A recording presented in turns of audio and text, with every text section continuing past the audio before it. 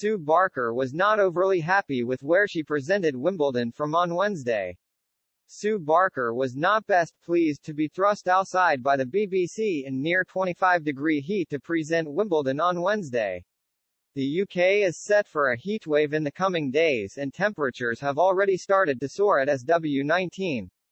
Barker, who will leave her role as BBC's lead presenter of the tournament after Sunday's final matches, headed up the coverage ahead of the remaining two men's quarter-finals.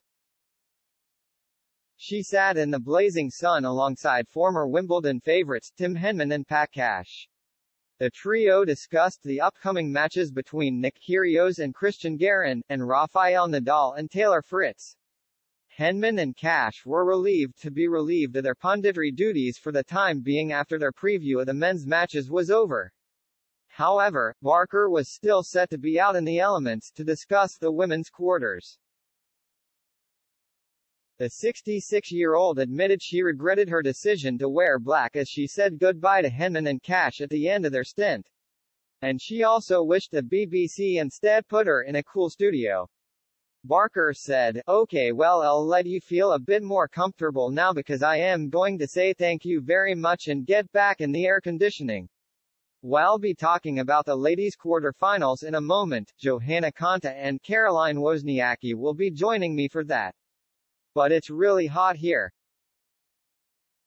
I've certainly worn the wrong color jacket. It's very hot. I thought I'd be in my nice air-conditioned studio but I am not.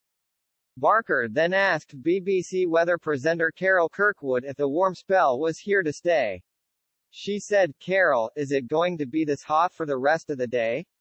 And Kirkwood revealed it would be only getting hotter later this week. She replied, yes it is, Sue, and in fact it's going to get hotter over the next few days. After 30 years of service to the BBC's coverage of Wimbledon, Barker will be calling it a day this week. The former A Question of Sport presenter was honored by John McEnroe on centre court on Sunday. Her long-standing colleague said, "Sue, one final word. On behalf of all the players, I just want to say that we're going to be lost without you. After 30 years of covering this tournament magnificently, please give it up for Sue Barker."